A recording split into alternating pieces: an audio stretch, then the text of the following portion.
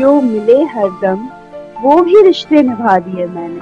ताजवर इश्क का तकाजा था, गम उठाकर छुपा दिए मैंने।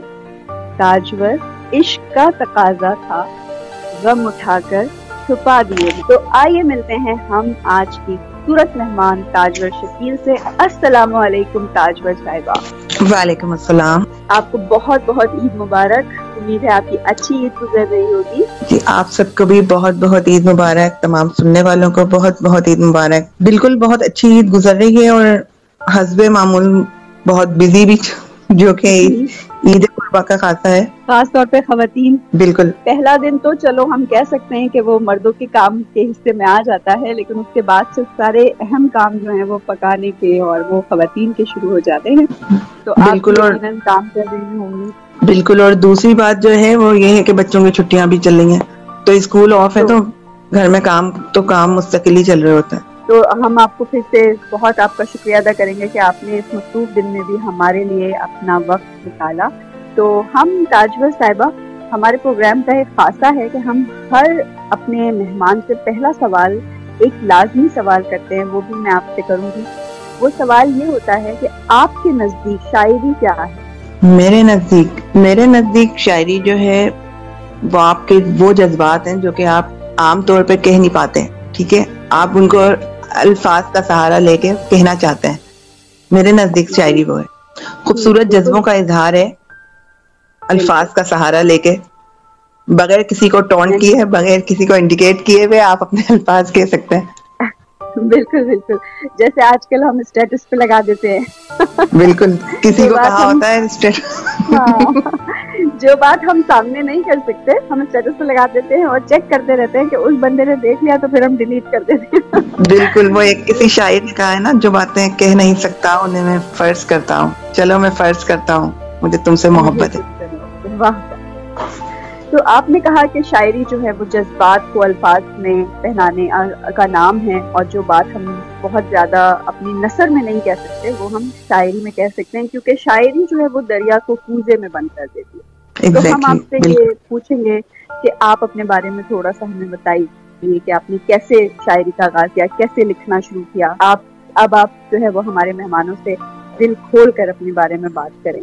मैंने शायरी का आगाज इस तरह से शुरू किया कि बचपन में लोग बच्चों को लेके जाते हैं ना पार्क, इधर फनलैंड, मैं अपनी बहन के साथ जाती थी लाइब्रेरी। तो वो लाइब्रेरी जो थी उसके अंदर एक चाइल्ड कॉर्नर बना हुआ था जिसके अंदर बच्चों की सारी स्टोरीज बुक होती थी सारी। मुझे लगता था मैं वहां जाके, मतलब बच्चों का एक इंटरेस्ट भी डेवलप होता है ना बचपन से, मुझे वहां जाके लगता था जैसे कि मैं किसी जन्नत में आ गई।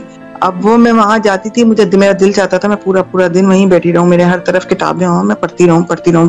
मैंने बचपन में इतनी स्टोरीज पढ़ी हैं और एक एक दफा की पढ़ी हुई, जो कि दोबारा पढ़ने का मुझे रीडिंग का बहुत शौक था। और ये इसी तरह के जो शौक होते हैं ना, जो आगे बाद में चल के इस तरह की जो मतलब बंदे जो फील्ड चूज करते हैं, कोई लिखने की तरफ चला जाता है, कोई शायरी की तरफ, कोई राइटर बन जाता है। तो इसी जो इस तरह के जो मोटिव्स होते हैं ना, पीछे होते हैं बैकग्राउंड में, वो बंदे को प्रमोट करते हैं आगे की तरफ, ताकि इंसान जो है अपनी फील्ड, मतलब अपने शौक के हिसाब से अपनी वो फील्ड चूज कर ले।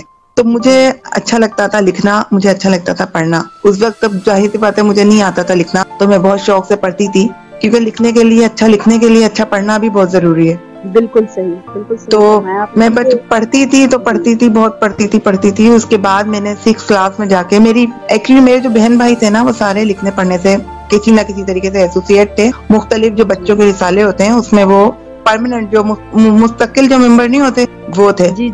तो वो लोग हर महीने उसमें उनकी कहानियां छपती थी। वो उस तरीके से जो मोटिवेशन मिलती है, उनको देख के मोटिवेशन मिल रही थी। और मैंने स्टार्ट किया बच्चों की कहानियों से। उन्होंने हाल में मैंने हकीम मोहम्मद सईद की तरफ से, मुझे उस वक्त बच्चों को एक बुक मिलती थी इनाम के तौर पे, उसमें उनका ऑटोग्राफ होता था, उसमें सारी डिटेल्स होती थी, और उसमें बहुत मतलब आपको बहुत ज्यादा इनकरेज किया जाता था जो बच्चे होते थे ना। तो मेरे पास काफी बुक्स है वो वाली। उसके बाद मैंने स्टार्ट की बच्चों की नज़में। मैंने 2-3 बच्चों की नज़में लिखी, लेकिन फिर भी मुझे ना मतलब ऐसा मजा नहीं आया। लेकिन मैं फिर जरा बड़ी हो गई। बड़ी होते होते इंसान के इंटरेस्ट जो होते हैं वो चेंज हो जाते हैं। फिर मैं गजलों की तरफ और शायरी की तरफ आ गई। बस वो उस वक्त से लेके अब तक मेरा यही चल रहा है। बहुत मुतासिर कुन आपकी फैमिली, इसका मतलब जो मैंने आपकी बातों से अंदाजा लगाया कि आपकी तरबियत भी एक पढ़े लिखे घराने में हुई है और माशाल्लाह से जब